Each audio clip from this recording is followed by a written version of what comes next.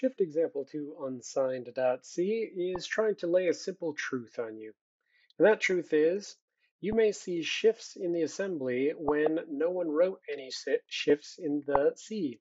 So if a multiply by a power of 2 or a divide by a power of 2 exists in the C, then the compiler may just turn it into a shift left or a shift right.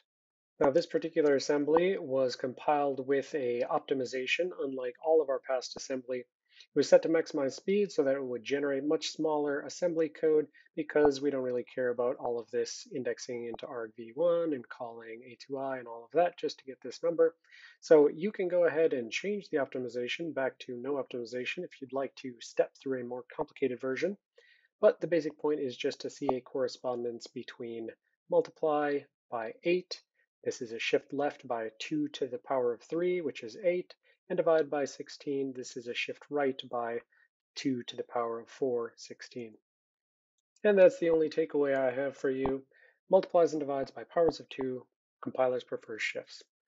But you should still, as always, step through the assembly and check your understanding. Again, if you'd like to make it a little more complicated on yourself, go ahead and go to the properties of the project and set the optimization back to disabled.